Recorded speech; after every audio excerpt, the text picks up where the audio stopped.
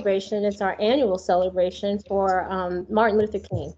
And we are just so honored to actually have the two speakers that we're going to have today, Dr. Grace Lubawana and Pastor Lindsay Bell from the church in Kalamazoo.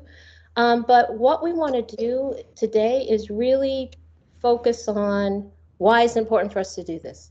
It's important for us to have a celebration about Martin Luther King because of what Martin Luther King stood for and actually has inspired us to continue to do his work. He is the father of the civil rights. He actually stood for equity and justice, and equity also including in healthcare. So it's a privilege for us to actually have a celebration for his birthday and honor him on Monday, and really to have an opportunity to honor organizations in our community and bring those organizations forward to you all in the WMed community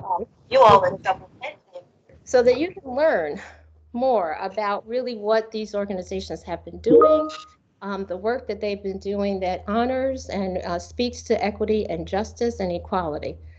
So I'm going to stop talking because we're going to hear more about them from Dean Chamulin. But before that, I'd really like to open up our ceremony with a poem, an original poem created by Sierra Ward, who is a Western Michigan University student. Her major is public health and holistic communications is her minor. She is an extraordinary speaker and an extraordinary poet. Again, I can't thank her enough for her willingness to come and create this poem for us in this celebration. So Sierra, I'm going to let you take it away and thank you. Okay, good afternoon. Can everyone hear me okay? Should be kind of an echo. Okay, alrighty. This is a poem I put together. Like she said, I really enjoy poetry.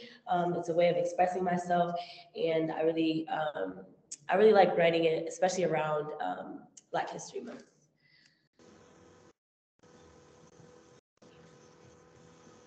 If my fingers were the rhythm, if my sound was the blues, if you knew me how I knew you, would you choose to walk in my shoes? Music that rang from ancestors' cries, this movement has played for far too long. The sounds of freedom, oh, sweet, sweet freedom. Will we ever truly hear its song? See, if I was told to sing like Martin, what phrase would I be destined to say? To speak and know your voice is heard is what led his name to fame. I have a dream, said MLK. That message still remains the same. To see children, all colors standing together evokes an everlasting change. While shadowing behind our ancestors, his message was made to heal. Nonviolence is a powerful weapon. Your voice is, in fact, what they cannot steal. Fighting to keep this hope alive, fighting to fuel this drive. You can put me down, you can count me out, but yet I still will rise. See, darkness is a thing they cannot see. Indeed, they must rely upon our lights. Drive out the hate with the love in our lives. Stay strong in our long and peaceful fights. Thank you. So Sierra, I wish you could hear everybody clapping. That was beautiful. And what a wonderful way to open up our celebration. And we just want to thank you for your presence and for your gift and sharing your gift with us today. Actually, I have chills. And I'm pretty sure a lot of people have chills in the audience too. And just before I introduce Dean Chamulin, I do want to say, if Tanya can hold up, we are giving, I know that Dr. Lubawana has to leave after her talk, but we want to make sure that we let you all know that we are honoring Dr. Lubawana and the Y, as well as we are honoring Northside Ministerial Alliance for their work, and we have awards that we are going to be sending to them after this presentation. If actually Tanya's holding up the award, one for the YWCA, and Dr. Lubuwana for your work and the work that you've been doing in this community that's just so inspiring. And for Northside Ministerial Alliance, Pastor Lindsay Bell, the vice president for the Northside Ministerial Alliance, we have one for you as well. And we just want to thank you so much. And now it's my pleasure to introduce our dean, Paula Tumulin.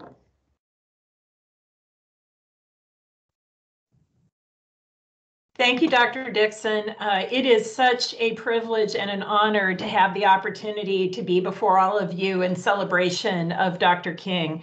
Really, I just want to welcome everyone and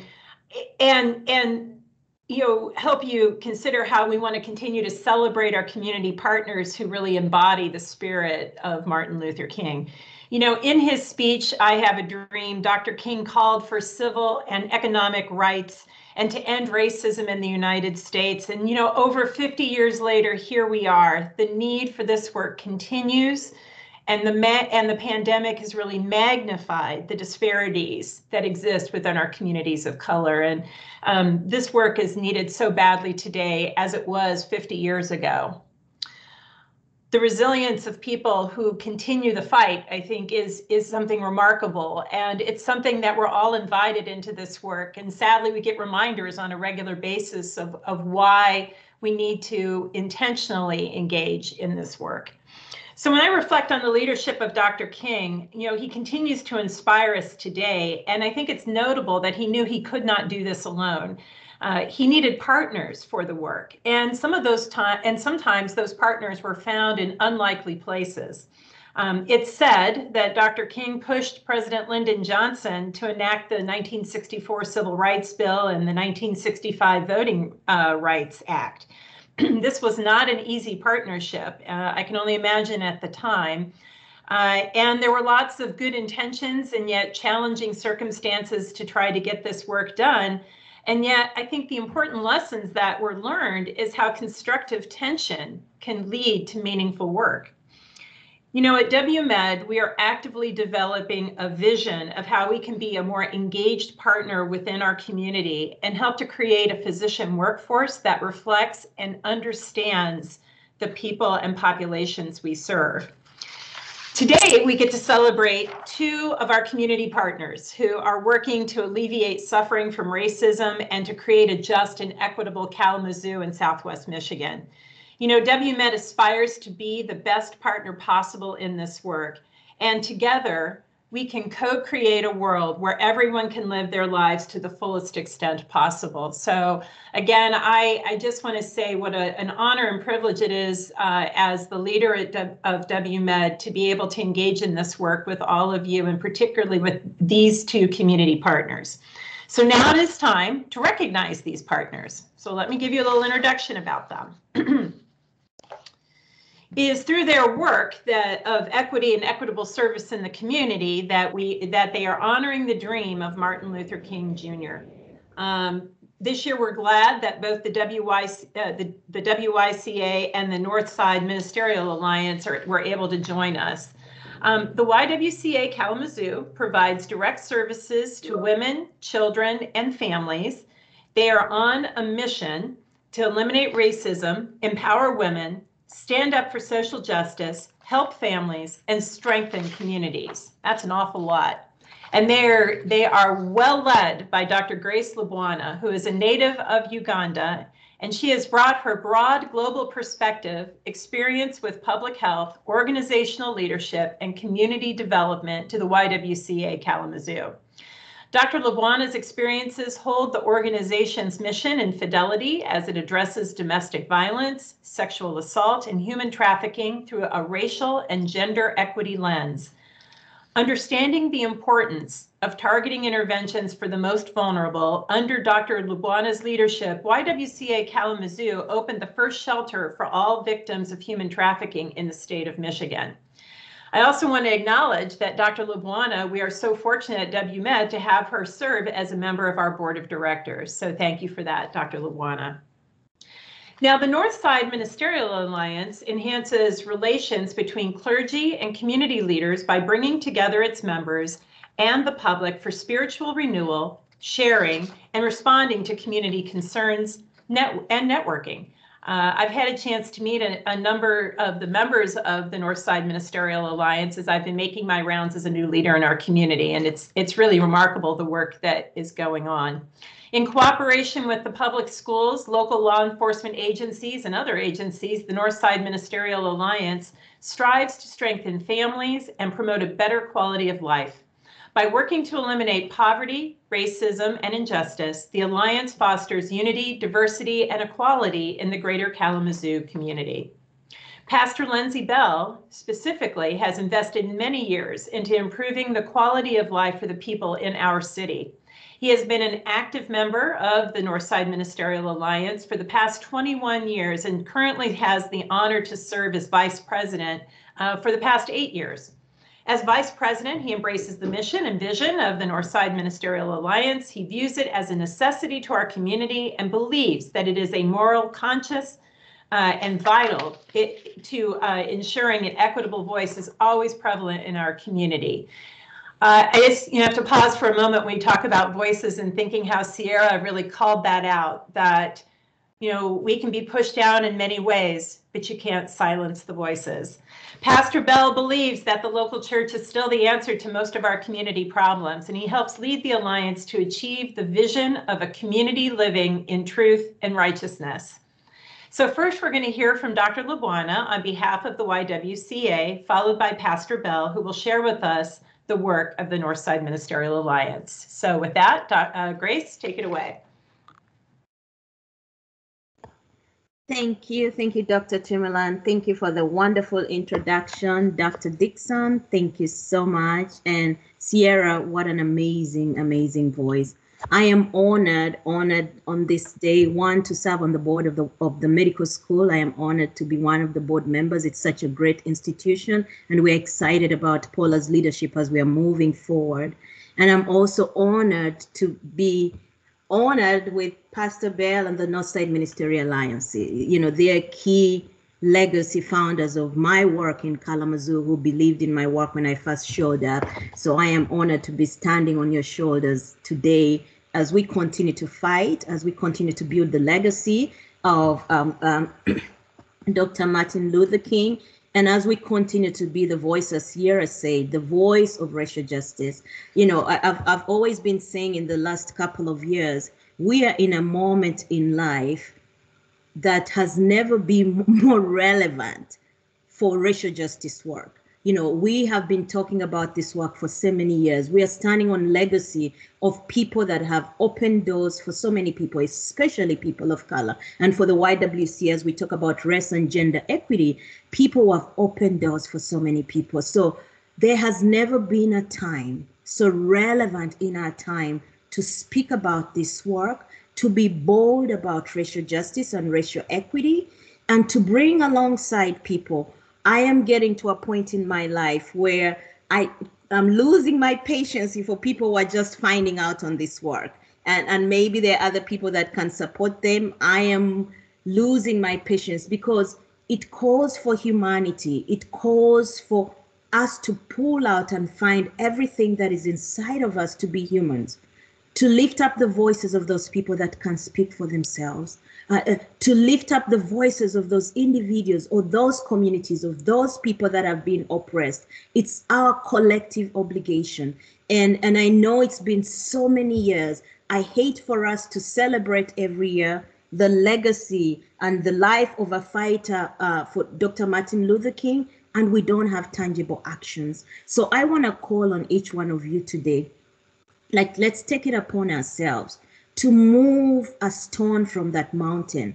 This work is so important. It's so important for our community. It's so important for our children. It's so important for us that it needs to bubble from the stomach of us. It needs to bubble from all of us so that we collectively celebrate the legacy of Dr. Martin Luther King with purpose and with intentionality. So I am honored to on this day to speak about that legacy and also to lift up the work of the YWCA.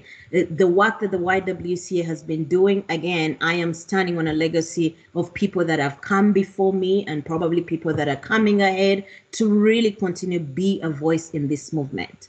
So the YWCA has been around in the United States for more than 100 years. You know, we have really been at the forefront of the racial justice movement in this country. So right now, you know, Kalamazoo is part of a national movement. The YWCA Kalamazoo is part of a national movement of other YWCAs in the country that are really focused on a movement around race and gender equity in the United States. So our work started, I'm going to go through a timeline. You know, I always tell people the YWCA has such a great legacy, and I don't think we celebrate it as much as we should. The legacy, the movement around race and gender equity has really been led by the YWCA movement in the United States. And I think we never celebrate that work so much. So I want to start that the work started in 1858. That is when the first YWCA opened in New York as the Ladies of the Christian Association. So they opened in New York City. That was in 1858. And really the purpose was, how do we elevate the women's movement? How do we work to support women as they were getting into the workforce? So in 1885, the YWCA Kalamazoo was then opened. So it was founded by Ida Sen. So it was opened here in Kalamazoo. That was in 1885. Then 4 years later, Dayton, Ohio became a home for the first African-American launch. So that's when the YWCA movement launched the first African-American YWCA in United States. Then in 1890, 1 year after the first African-American branch opened in Dayton, Ohio, YWCA opened its first student chapter for indigenous women in Oklahoma. So you can see within our movement, we've really been intentional. Have we been a perfect organization? Probably not. But there has been an intentionality within the movement, within the gender equity movement, to make sure that we are bringing alongside all the women, all women of color, to be part of this movement. Then during that time, the YWCA brand also began to grow nationally, leading to 7 chapters opening at historical Black colleges and university. Again, talking about the movement, the women's movement. Then around 1910, 57 YWCA branches opened to assist immigrant and undocumented women. I don't know if people know a lot of the history of the YWCAs around the country and the work that they did around immigration reform so many years ago, really supporting immigrant women as we're coming into United States. Then in 1911, 1 year later, YWCA began offering bilingual instructions for immigrants, families and women in their communities. And then around 1912, YWCA in New Jersey was established, and it was the first Black YWCA in America not affiliated with a YWCA. So most of the original YWCA that started were very segregated. But we started to realize within our movement, for a collective voice around race and gender equity, we had to make sure, and that's why our mission is about eliminating racism. We had to make sure we had the voices of all women of color in this movement. So around 1946, the YWCA passes the interracial chapter, and under the leadership of Dorothy Irene Hart, we began the work of racial justice education, desegregation, YWCA across the country at that level of all the organization. So around that time, that's when the work began within the YWCA movement. That is when our mission of eliminating racism and empowering women became a real purpose, because we were on a journey of racial justice, and we wanted to make sure that within the YWCA movement, we removed all the structures that were creating systematic racism and creating barriers within our own movement. So in 1970, that is when the YWCA's collective power talked about taking on the eliminating racism into our YWCA mission. This was very, very intentional in 1970 within our collective movement around YWCA in the United States to ensure that eliminating racism was a bold statement within the movement. So that before we talk about the women's movement, we wanted to make sure that we dismantle racism in a collective movement. And once we dismantled racism, then we would know that collectively we'll be moving all the women together, all different gender identities together. I want to talk about in 1992, that's when collectively around the country, we really started to get into more national movements around injustices. That is when the Rodney King trial happened. We collectively rallied people around the country to make sure that the collective movement was really speaking about injustices that were happening around the country. And that work has continued. It has continued to happen around different communities. We are around 200 communities in 2,000 YWCA associations in the United States. And that work from a local perspective has continued and continued and continued to do that. Around 2015, we made a commitment. We made a commitment as an organization, as a movement, to be bold and adopted the Stand Against Racism campaign. This is a campaign that we launch every year within our local communities and really speak and boldly talk about the injustices. And we have chosen as a movement to be bold and not to be shy when we speak about anti-racism work or when we speak about inequalities that exist that impact the people of color in the communities that we serve. So that speaks broadly of the movement that we have. It's so unfortunate we haven't done a good job speaking about the legacy of the YWCAs around the country and the legacy of the YWCA in Michigan, in Kalamazoo. The YWCA in Kalamazoo was the first YWCA in the state of Michigan. So that speaks to our community, that speaks to our local community, the power of women, the power of people of color in Kalamazoo, the power of our community to really be intentional about social justice and how we do our work.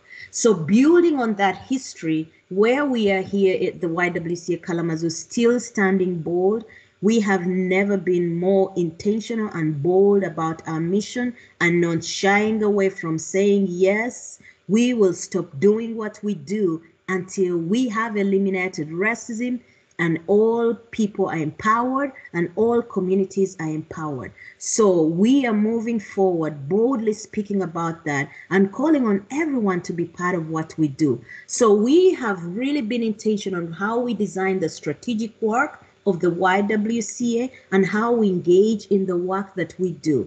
You know, our work is just simply in 4 strategic focus areas and is driven by a social justice legacy and really intentional in addressing disparities across the different social determinants of health within our own community. So I'm just going to be brief. I hope that most of the people that are on the call kind of know the work that we do at the YWCA. Brianna, is there a next slide to that, or that's the last one?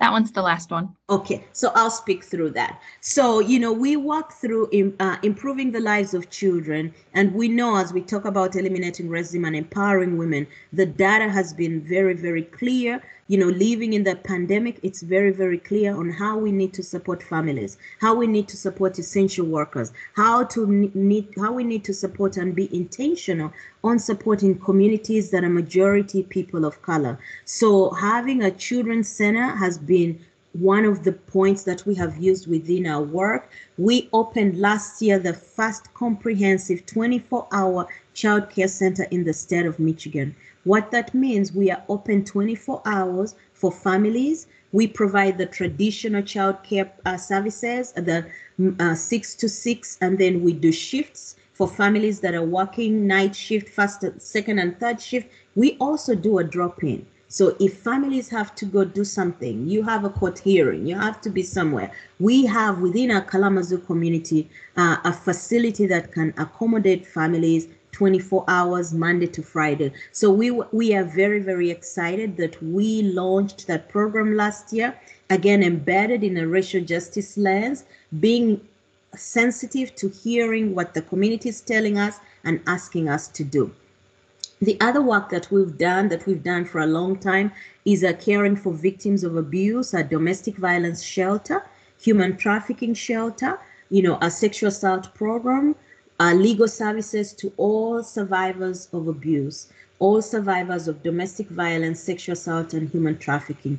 We have been, for the last years, been very, very intentional on how we partner with the criminal justice system, how we raise the voices of the clients that come to us, the survivors of abuse, and how being intentional in our racial justice movement, how we elevate those voices and change our systems and change our internal systems so that when any survivor comes to the doors of the YWCAs or comes to receive services at the YWCA, they are treated with dignity so that it doesn't matter what community they're coming from, the color of their skin, but treated with dignity and making sure that their well-being and their family well-being is taken care of. We also added through the Credo Al Kalamazoo initiative an intentional program that really focuses on women of color, especially Black women. We know the disparities that exist around infant mortality, the disparities that exist around mortality for Black mothers. So there was an intentionality for us as an organization that focuses on eliminating racism and empowering women to be intentional on having a program, a home visitation program that supports parents, that supports mothers, that supports pregnant parents, that supports parents that have children. And the end goal is to ensure that we reduce the infant mortality disparities that unfortunately exist in our Kalamazoo community, especially for our Black babies. We are excited to be part of the Credo Kalamazoo initiative with the other partners. The Northside Ministerial Alliance is part of that work. WMed has been a strong partner in that work, and the work has not come to an end. We are still continuing until every baby in our community, especially our Black babies, survive and celebrate their first birthday. So our commitment to do that work. We continue also as an agency to be an advocacy for change. Eliminating racism, systematic racism, injustice in our community will end when we collectively raise our voices on behalf of everyone and speak truth to what is happening and be intentional and be action oriented to the injustice. We can lie ourselves as a community and say, no, in Kalamazoo, we are doing well. The reality, we are not. We want to make sure the violence that we're hearing in our own community, the disparities that we're hearing in our own schools, the data speaks it very clearly. Until we shift as a community, until those numbers shift in our community and we close the disparities that exist between white and families of color in Kalamazoo, then the work cannot end. And I think that honors what Martin Luther King's legacy was, is calling us to be service in our community. You know, I love when they talk about the services, the service days and the call for volunteering, to volunteer with nonprofit organizations and faith-based organizations.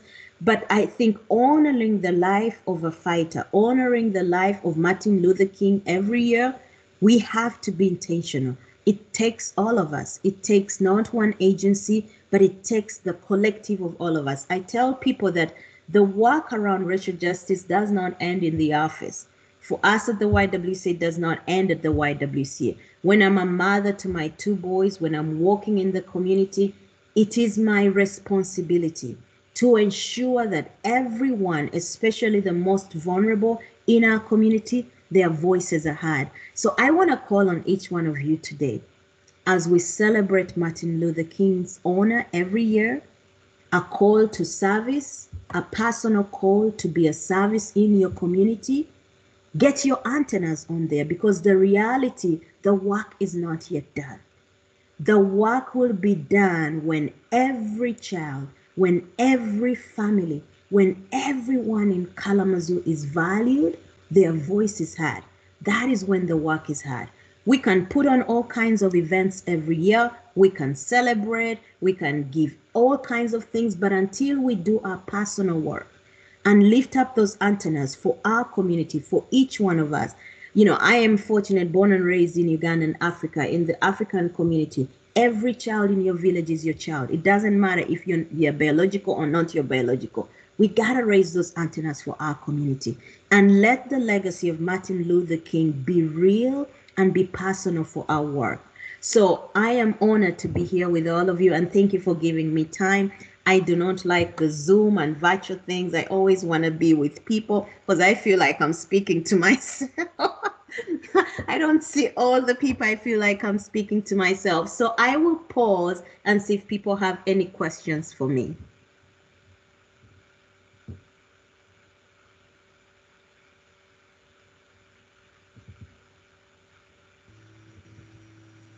Jack, I see your hand up. That's the only one I see. Good afternoon, Grace. That was a very inspiring talk. As a leader in our community for racial, I think Jack froze. things that you think the medical students and the employees of the medical school can do to support a lot of the pioneering efforts that you're putting forward. What kind of special charge do you think the medical school should try and take on in supporting this important work?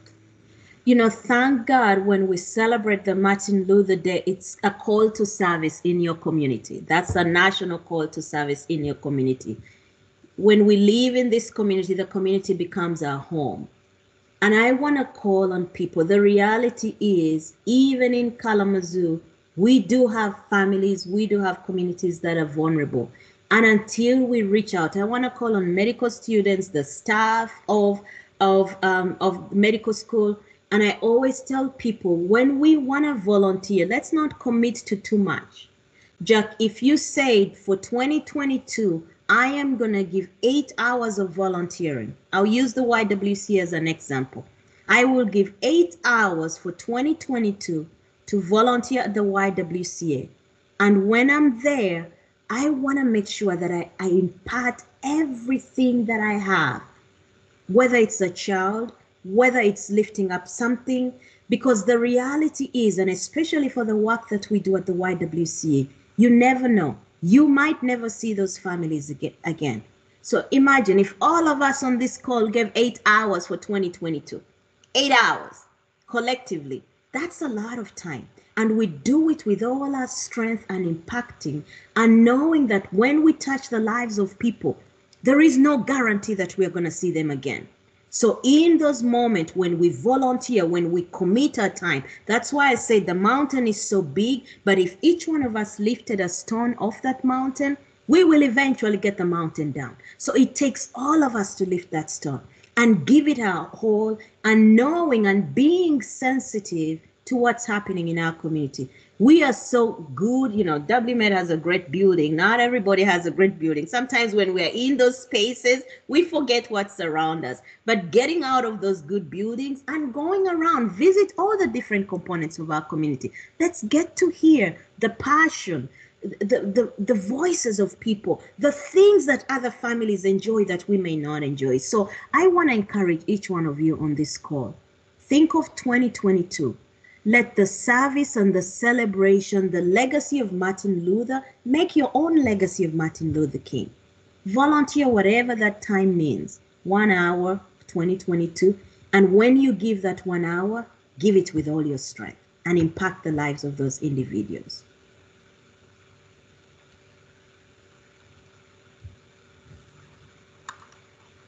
Any other questions? I don't see people. Please just speak up because I can't see hands raised.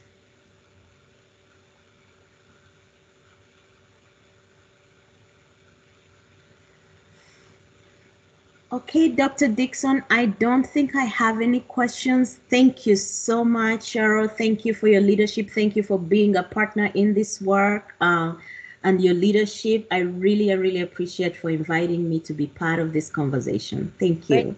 Grace, you actually, when you speak, it's actually touches my heart, and I'm sure everyone, you see them clapping. I'm pretty sure everybody in this audience, 100 more, are actually clapping for you and inspired. If they're not inspired by what you've just said, to actually call to serve, I don't know what can inspire people. Because honestly, I've got chills again for your, just for you, Grace, and what you're doing and how you actually touch our hearts and touch our hearts in the way that we need to be touched. So everyone, the message is clear.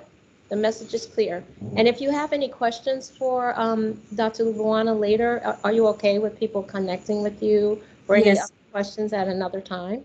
Yes, please. Yes, please. I see a lot of road blazers. Stephanie, I see you. I see so many people. You know, we're all in the fight for this work. So I want to thank everyone and thank for the opportunity. And for all of you who are doing this work doesn't end. It's emotional for some of us. And I just want to be grateful for all the people, the colleagues that are fighting every day on the front lines, that are speaking up, that are raising their voices. It's unfortunately we are not there. I hope we'll get there someday. Let's keep hoping. Just like you said, if everyone does 8 hours and all of I us know. do 8 hours, just imagine what you can get done. So we are Yeah, all well, together. yeah, I Thank know it doesn't end, but for all of you, for all the colleagues that are out there that I cannot see, that are fighting every day, I appreciate you. I see you, and let's keep fighting. Let's keep fighting. Let's keep fighting until everyone celebrates this day.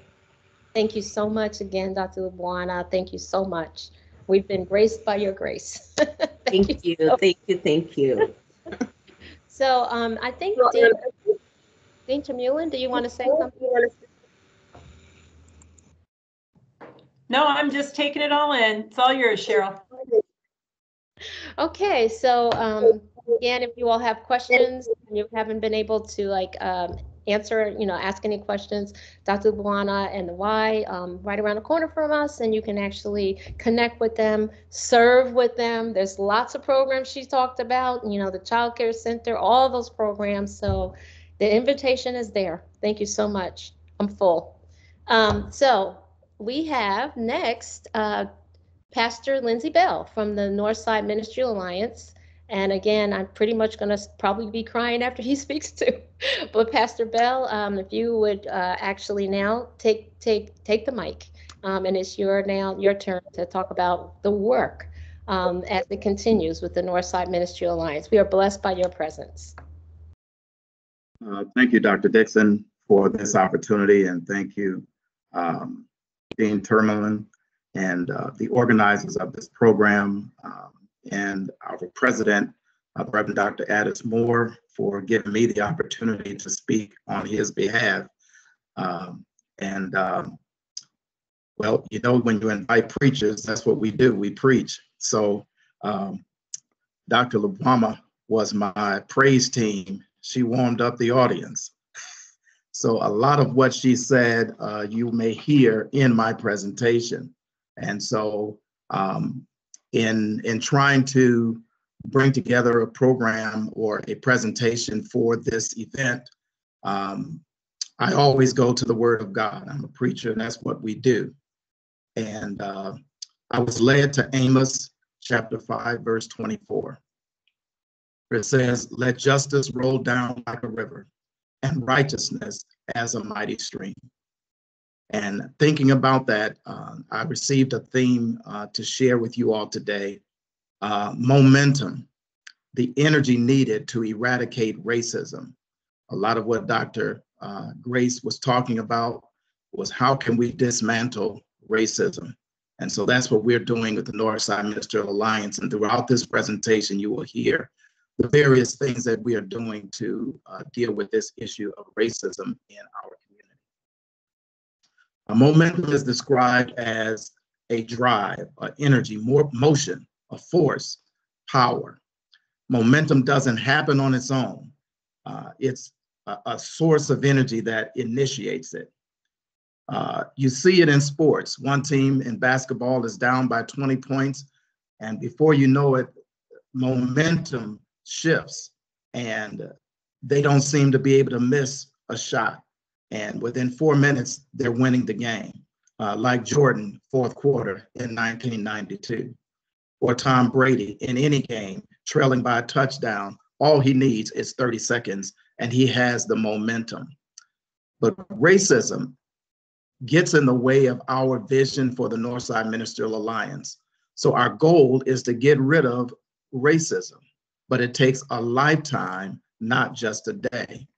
And our vision is a community living together in truth and righteousness. There are obstacles to stop us from coming together and being intentional about addressing these issues and coming up with solutions to deal with the problem. When we are all on the same page, it creates momentum, the force to propel us further ahead, in spite of the negative rhetoric that seeks to curtail our efforts. Amos 3:3 says, "How can two walk together except they be in agreement?" And the Northside Ministerial Alliance has worked very hard over the years to develop relationships in every area of our community. We reach out across denominational lines, political lines, educational, public safety and judicial lines, corporate and healthcare lines. We have become a place where everyone is respected and encouraged to meet together, leading change in the community through the unified church. That's our mission. We have been intentional in sitting down in each other's experience to better understand and value each other from the different cultures and backgrounds that we all come from. And once we find out what's going on in a different part of the community, it makes it easier to be more tolerant of each other. When we see the truth, we begin to see each other as equals, and it becomes easier to change the policies and practices that marginalize specific groups ethnically and economically. But we all want the same thing: a good education for our children, clean water to drink, a place to call home, opportunity to find a job to provide for our families that brings a sense of pride and dignity to every person. And once we see firsthand each other's dilemma, we'll stop having party loyalty and operate with moral authority. Last January 6th, when our Capitol was attacked, one of my neighbors said to me, "Hey, Lindsay, that's not my Republican Party. I don't identify with them." But I told him, "Then you need to call your senator and congressman and let them know that's not how you want your party to be represented, and you don't support the issues that they are marching on." You see, evil triumphs when good men and women do nothing. We can't ignore the truth, no matter how many times we hear political rhetoric. Now, it was wrong a few years ago when President Obama was in office for Mitch McConnell to prevent him from appointing Merrick Garland to the Supreme Court. It was an 8-month vacancy. He had the power to do the moral thing, but he was paralyzed by party loyalty. But when Justice Ginsburg died just a few months before the election, he didn't hesitate. That's hypocritical. Now, the text says, "Let justice roll down like a river and righteousness as a mighty stream." That's how you produce momentum. The Bible says righteousness exalts a nation or a community, but sin is a reproach to any people. And when men follow righteousness, it builds momentum. And the more we let our light shine, it grows stronger and stronger.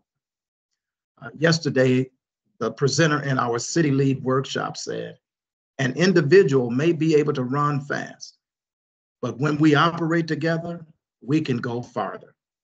We built that type of momentum in the Northside Ministerial Alliance. To address gun violence, we partnered with Isaac, KDPS, the prosecutor's office, and the city manager to form a group violence intervention, GVI. To address infant mortality, we did what we were good at as ministers. We did what we were good at in our own individual spaces, but we needed some momentum. And God sent us Grace LaBama, the director of the YWCA, to help us mobilize and create Cradle Kalamazoo. When COVID hit hard in our community and was being left out, we contacted the health department because we had relationships, and we set up 4 vaccine distributions within the church. It helped families at the Fox Ridge that were recently burned out in their apartments. We helped with the Flint water crisis a few years ago. We were helping with housing redevelopment, community health forums, and the carnival for kids. We wanted to see the smiles on kids' face for a change in their community where everything else negative is going on. Because we were able to do this because we already had forged and developed those relationships and built the momentum with the right people. It made it easier for people to respond because they knew what our agenda was, and it was part of their agenda. They saw the value and benefit for Kalamazoo. Now we're celebrating the life and legacy of the Reverend Dr. Martin Luther King Jr., a man who stood for justice, sacrificed his life to get the voting rights and civil rights legislations passed in the 60s. But now the Senate is poised to strike down a bill that they endorsed over 20 years ago, the John Lewis Voting Rights Bill. Now that ensures safe, fair, and accessible elections where every vote counts. They made this a partisan issue, but everybody wants to have fair elections, right? But you can hear the talking points: election frauds, stop the steal, voter IDs, but none of these were issues in the election. Now they will attend MLK programs, go to ceremonies, and honor a man that died to secure the right to vote, but still refused to pass a bill doing just that. Now that's disrespectful. Now we need momentum, as Dr. Obama said, to eradicate racism. So call your senators and tell them, don't shame my party if you're a Republican. Don't shame my party if you are a Democrat by not voting for this bill. Our Christians and brothers and sisters who I know and love deserve the basic right to vote. Now, we've sat in their experience. We know them by name, and they want good things for their families just like ours. And so we've got to eliminate these barriers that prevent us from living together in truth and righteousness. And when righteousness stands, momentum builds, trust grows, obstacles are removed. And we serve a God who has the power to move any obstacles. He said, every valley shall be exalted and every mountain shall be made low, and the crooked places will be made straight, and the glory of the Lord shall be revealed. He's the one that can remove any obstacle that we are facing. So our people, when they were marching for freedom years ago, they weren't looking at the obstacles of Jim Crow, the obstacles of water hoses and dogs and lynchings and church bombings. They weren't looking at the obstacles of armed mobs threatening them if they voted or registered to vote.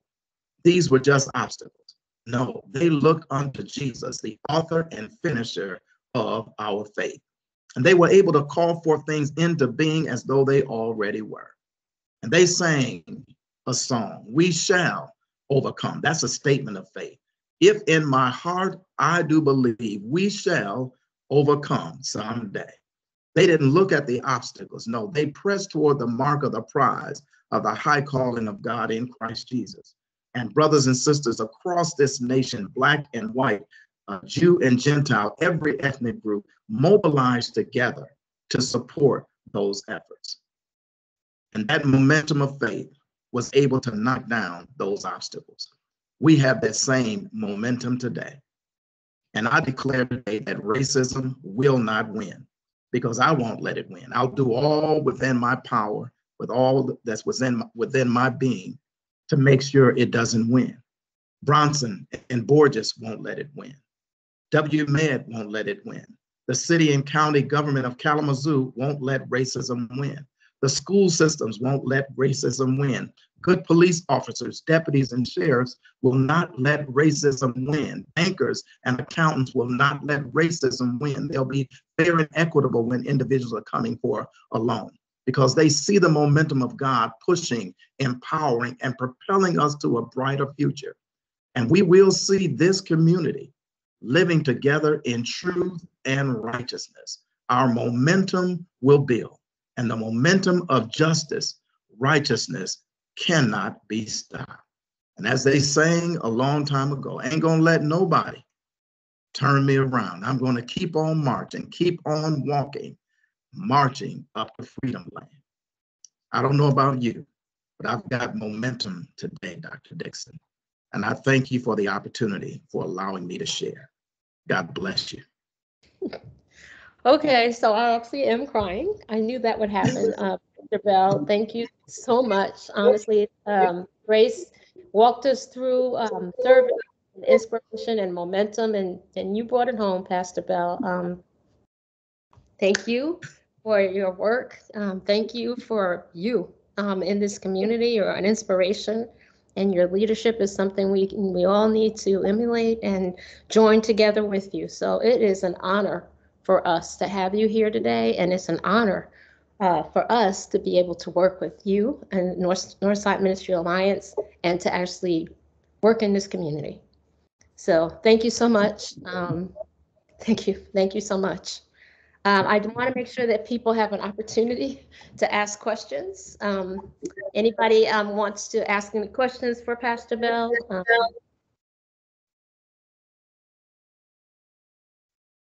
Please feel free to do so. I see Stephanie Williams with your beautiful red. Do you have anything you would like to say? To God be the glory. So thank you and congratulations, Pastor Bell, the Northside Ministerial Alliance. We continue to see the impact that the Alliance has on our community as a whole. I am definitely grateful for the message that you brought today. And it's personal. It's personal in terms of what God has called us to do and you challenging us to answer that call, especially when it comes to voting rights, where now this John Lewis Voting Rights Advancement Act bill is just sitting there, where our voting rights are in question. And anytime we are threatened, our rights are threatened in one way, it's a threat to us in all ways. And so I know with the Spirit of God, through you, through other leaders and members of this community, we're going to band together and we're going to do this work. And I want to thank WMed for having a vision, you, Dr. Cheryl Dixon, for having the insight of bringing us all together around powerful messages to not just talk about the issues, but even what the Spirit of the Lord is doing through all of us. So thank you, Pastor Bell. You preached, you preached, you preached. I couldn't even sit here and work. I had to tune in to you. So I appreciate you. And Dr. Dixon, you're doing an amazing, amazing job. I'm so empowered and enlightened. And thank you all. Thank you, Stephanie Williams, and thank you all who are attending today. If you have questions, comments, or anything you want to share with Pastor Bell, we have some time. Pastor Bell, I can look at the, if you can't see it, I can see the people. If anybody's raising their hand, or don't be shy.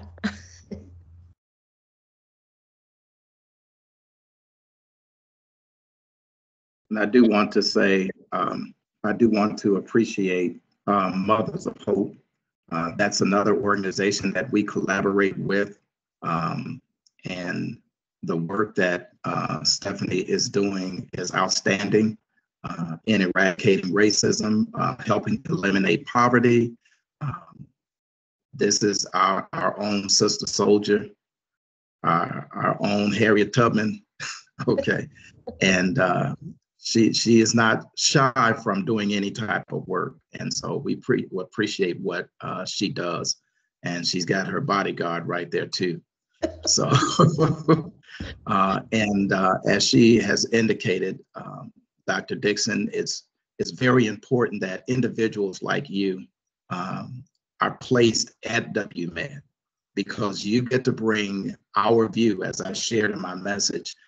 You get to represent us, and you develop relationship with individuals where they sit in your experience. And so when they hear the rhetoric going on, they're like, that's not my friend, Dr. Dixon. She doesn't think that way. And that's how we dismantle racism, one personal relationship at a time. And when people can see us as individuals, like the movie, the way they see us, if they can see us the way we see them, and sit in our experiences, even when they hear those negative talking points about the John Lewis voting rights legislation that is going to allow for voter fraud and stealing elections. Well, I know I only had 20 minutes in the presentation, so I couldn't put everything in it. When we see 35 states across this nation passing anti-voting rights measures, they are aimed at marginalizing the vote. When they are gerrymandering and changing those lines, even when you have strong voting districts and voting blocks, it will nullify them because we won't have a representative from that district any longer. So that sounds like trying to steal an election. That sounds like election fraud to me, and they're doing it publicly. So I think we need to really listen and with the third ear, as Joe Madison says, and he's been on a hunger strike for over 67 days because he believes this is how serious the voting rights bill is. And if we pass it at the federal level, then the states won't be able to enact all of these things. That's why we have to celebrate something like Juneteenth now, because when slavery was abolished, there were still people in Texas who didn't know anything about it because federally they weren't allowed to get that information. And so this is why it's important that we have this federal mandate to get away from, to protect the rights of all citizens. And ironically, several years consistently, Republican presidents, Republican senators voted to support all type of voting rights measures. But now in the recent times, it's not the same type of Senate. And so or House. So we've got to really call on our brothers and sisters that see us the way they see themselves and call their congressmen and their senators, because they won't move until you push them. Because corporate America has bought most of them out, and they're definitely not representing our best interests. So thank you again, Pastor Bell. Again, the message is out there for us, service, and actually advocacy for what we are just talking about, so that everyone still retains the right to vote. So thank you so much, Pastor Bell. I do want to take a moment to have our group, student leadership group, the SNMA, Francine Thoreau Gray and Wylaw Isaac, to talk about what the history is for SNMA and what we're doing here at the medical school. We also have student volunteers. They do active citizenship in many organizations, and really they have embraced Kalamazoo as their community, and they actually are in this fight actually to make things better as well. So thank you, students, for your work and your service and the momentum that you can actually continue to bring and your presence here in this community. So I now take the minute to have Francine, if you're here, and Willow, to talk a little bit about SNMA.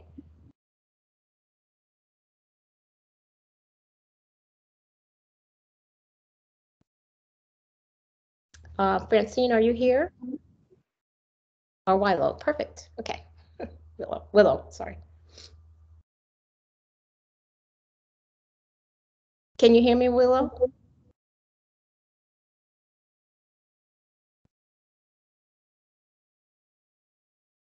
His mic is muted.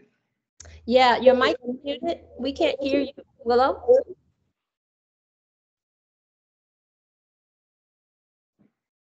Are you having some issues with trying to connect?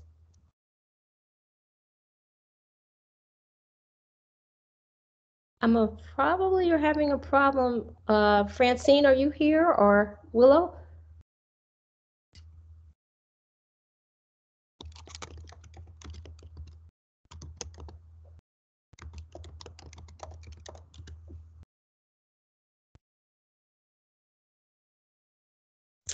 Okay, while we're trying to get the technology issues, try to log in and I just want to again thank everyone, and the QR code for the MedU credit is actually in the chat if you didn't get it. For students, we weren't able to get CE or CME credit, but thank you all for coming. Anyway, it's important to come even if you can't get the credit. This was like very, very powerful, both our speakers. It is recorded, so it will be something that we can listen to again later. And again, that the Sierra Ward, if you missed her poem, I've asked for her also to allow us to have a copy of that poem so that we can post it, because it was just so beautiful as an opening for our program. And Pastor, we will be sending you the award, that we showed earlier for NMA and the work that, you and Pastor Moore continue to do, lead us. And we will be sending or giving that award to you after this presentation. We will make Thank sure you that very much. Thank you very much. it's our honor. So Willow, are you able to log in?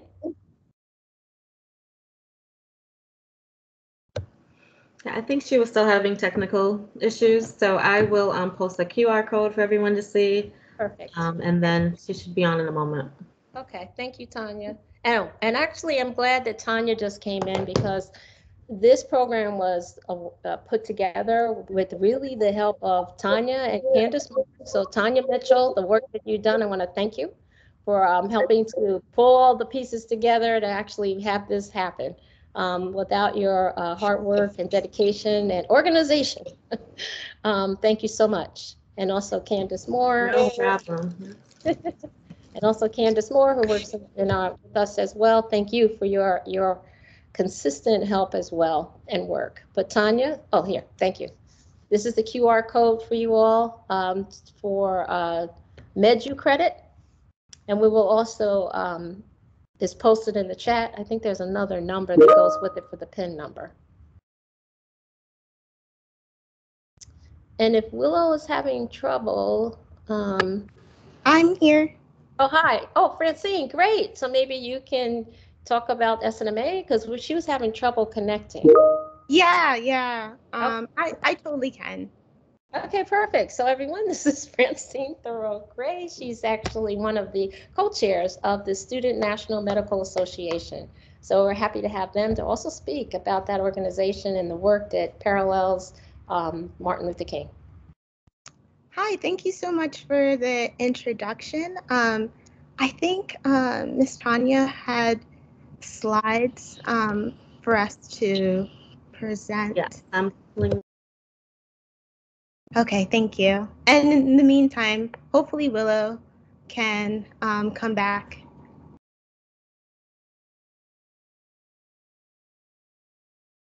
Also, thank you all for coming for the celebration. And Willow and I are the co-presidents of this year's chapter for the Student National Medical Association. Could you please switch to the next slide? Thank you. So SNMA was founded in 1964 as a subdivision National Medical Association, eventually became an independent nonprofit corporation, and its founding chapters were in Meharry and Howard University College of Medicine. Right now, we're proud to say that it is the oldest and largest independent student-run organization for underrepresented minority medical students. There's over 150 chapters, and within each chapter, there are 10 regions who there is a director in charge of that. Within the program, each chapter is urged to promote more recruitment, especially for undergrads who want to go to the pre-med route, more mentorship, and more opportunities to shine in conferences, which are nationally led. And the program has provided a platform for pipeline programs. Next slide, please. So our mission statement and SNMA's national mission statement is to support current and future underrepresented and minority medical students, address the needs of underserved communities, and increase the number of clinically excellent, culturally competent, and socially conscious physicians. We all know representation matters. And for me to just speak candidly of an experience, one of the most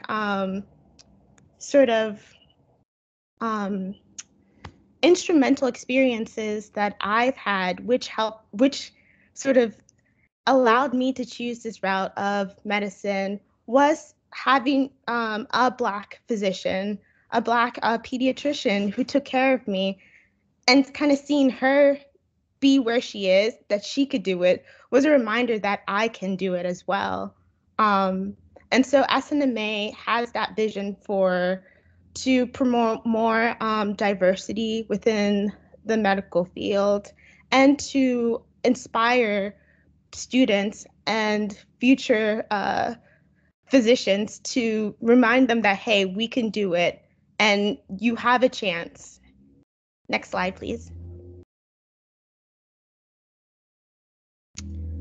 So the SNMA chapter at WMed, we are a relatively new chapter. We finally got our official, we finally became a chapter last year. So this is year 2. And our goals are to serve the community, to provide network opportunities, to bring light to issues concerning minority groups, and to provide a voice to minority students. Last year, we were able to do some events despite COVID. We did a welcome event.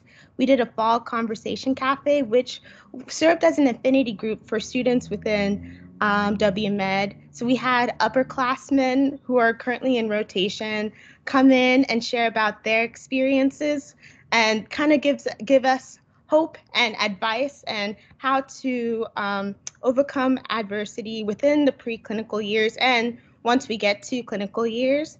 And we were also a part of the pre-medical panel at Western Michigan. Next slide. So one of our setbacks is that it is still a fairly new chapter. And with each event, we're trying to recruit more members to be a part of this community. And with the COVID restrictions, it's just been difficult to attend what all these in-person events that SNMA has, national events, conferences like the National Leadership Institution, which is supposed to happen next week, but it's virtual. And then there's another one happening in April, but that still that's not going to stop us. COVID isn't going to stop us. We're going to still try to be engaged in all these programs, but our future goal is to expand our chapter members and have a couple more events before we switch off our leadership. We want next month to be able to sponsor a Black History Month celebration. In a couple weeks' time, we're teaming up with another interest group. Juliana, she's here. I'm gonna butcher the name. It's a leadership interest group to provide a discussion about how to make space and take space. And we want to have another affinity group called the Spring Conversation Cafe, so that we could all meet up with students, and despite if you're a first year or fourth year, just to talk about struggles that we've had and tools in which we could support each other. And I think that's it. Well, thank you, Francine, and thank you, Willow. Oh, there you are. Thank you, Willow. Sorry, Dr. Dixon. I was having some technical issues, and I just want to say that we're also open to any suggestions from the students, faculties, and anyone else. If there's any topics that you would like us to cover, we are open to it. And sorry again, just having issues. Technology. It's technology. We all lived with it, and we all have grace with it. We understand. So thank you. We're glad that we could see you. And Francine, thank you so much. And so again, they've actually given you a little background about the history of SNMA and how much that has actually helped physicians of color. And also thank you, Francine, for saying pediatrician. So yes, we actually, you were inspired by a pediatrician. I didn't know that, and that's wonderful. So anyway, going forward, if you all have any questions for our speakers, I want to thank again Pastor Bell. Tomorrow is the official program for Martin Luther King celebration at the Mount Zion Church.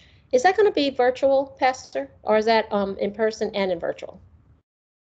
Yeah, that's going to be one day. Sunday. Is it in person or? There's some in person, but it's going to be virtual. There will be some seats available in person. Okay. And if we can't have that, I do have that flyer, so I will actually send that flyer out to everyone. It's always a wonderful celebration, and that's on Sunday. The keynote speaker is Beth Washington from Bronson. She is the vice president for health equity for the Bronson systems. So she's a wonderful speaker, and she's the keynote this year for the King celebration. Will somebody? Anything else you want to share about that, Pastor Bell, for on Sunday's presentation? No, I was just going to say it's it'll be January the 16th at 4:00 p.m. And the theme again, eradicating the impact of racism. It takes a life, not just a day. And so a lot of people, think that because they participate in a function like this, that they've done their part, they've done their share in eradicating racism, but it takes a lifetime. And when the goal is for you to hear information and embrace that information as the truth, and then let that truth cause you to respond. Normally, when you hear the truth, you respond. When you know that stove is hot, you don't touch a hot stove because that's the truth. And so we have to be ready. Pivot is the word I'm using throughout this year at our church. And we have to be ready to pivot. And sometimes you're pivoting against the grain, against your own belief systems, against traditions and years of practices. But that's how we were able to become free. We had to keep pushing, and it took changing the hearts, and we can't do it. God does the changing of the heart, transforming. So we need people to not only just believe the truth, but now begin to walk in it. And like I say, show some action. Evil only triumphs when good people sit by and do nothing. And we can't afford to continue to have our country as a whole put in paralysis like that, because it's dangerous for the country. And we're forgetting that the world sees us now. Everybody has these phones, these devices, and they can see exactly. And we're exposing weaknesses and what's supposed to be the superpower. So we've got to straighten up and fly right, as they said back in the day. Thank you again, Pastor Bell. And it actually is in the chat, the flyer for Sunday's service. So please try to attend virtually or in person. And thank you all for attending today. And we are so honored. We are all so blessed by what we were able to hear from our speakers. Thank you so much, Pastor Bell from the Northside Ministerial Alliance, again for the work, and Dr. Grace Lubuwana from the YWCA. And again, I do want to also talk about the WMed Volunteers program that we have. And the message that Grace said, if everyone just does 8 hours, just think what you could do. And we actually have that program in place. So 8 hours is something that, everyone can get time for. It's actually there are all our organizations that have volunteer opportunities. So please take advantage of the WMed Volunteers program, and let's serve. And let's not just, serve that one time, but serve whenever we can. It's all on us to continue the momentum. So thank you, everyone, for today. Bless you all. See you on the 16th. Thank you. I'd like to get an opportunity to speak to that student organization as well. Oh, perfect. Yeah. Thank you. Thank you. And thank you, Willow and Francine. You want to speak to them now, or? No. That's at a later time. Yeah. Okay. Come to we could talk. No, I used to work with students at Western in retention units. So I just like to sit down and see what you guys are doing and see if I can offer some of my old school methods see if they still work on you Generation Xers. That would be amazing. That we anticipate your advice, wisdom. I don't know what I'm going to bring, so I don't know. Yeah, let me grab. I think I met you before. Yeah. So, Okay. Well, we'll get connected. Dr. Dixon will get us together. For sure. All Thank right. you so much. and we'll invite you for these conversations too. This is great. Yeah. So thank you again, everyone, and have a wonderful weekend. Hopefully, we'll see you serving in the community. I know the students are out there. Continue to do your work. And WMed staff, faculty, it's on us also to actually get out there and partner with our community. So thank you so much. Bye, everyone. Thank you.